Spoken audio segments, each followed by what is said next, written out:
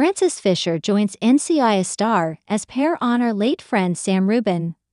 Frances and Polly Perrette both attended a celebration of life in Hollywood. Frances Fisher joined Lisa Ann Walter, Lonnie Love, Diane Warren, and NCIS star Polly Perrette on Friday at a celebration of life and legacy for the late KTLA correspondent Sam Rubin. Frances, Clint Eastwood's former partner, kept it casual in a pair of black pants and an oversized shirt, unbuttoned to reveal a black and white floral top, and the 72-year-old accessorized with a straw hat for the evening of memories held at Musso and Frank Grill in Hollywood.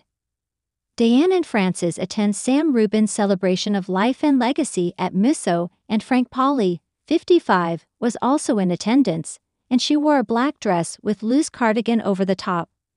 The actress wore her multicolored hair up in a demure ponytail, and she was glowing as she recalled her own memories of Sam.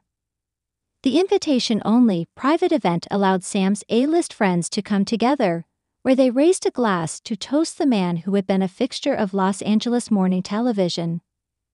Sam died at the age of 64 on May 10 after suffering a major heart attack at home. He was rushed to hospital but pronounced dead.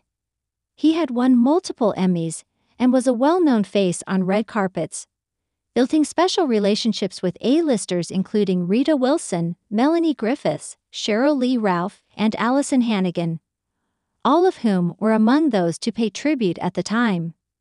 Polly had also recalled her own time spent with Sam, penning an emotional tribute that accompanied an old clip of theirs together on KTLA 5 News. "We lost the amazing Sam Rubin today," she wrote.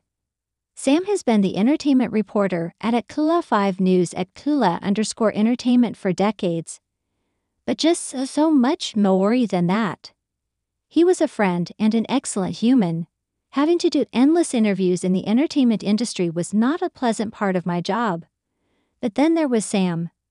Couldn't wait to see him on the red carpet or in an interview because he was real, he was fun, and he was a friend. KTLA anchor Frank Buckley announced Sam's death live on TV, breaking down in tears as he shared the news with viewers. "Our hearts, as you can imagine, are broken. Quite simply, Sam was KTLA.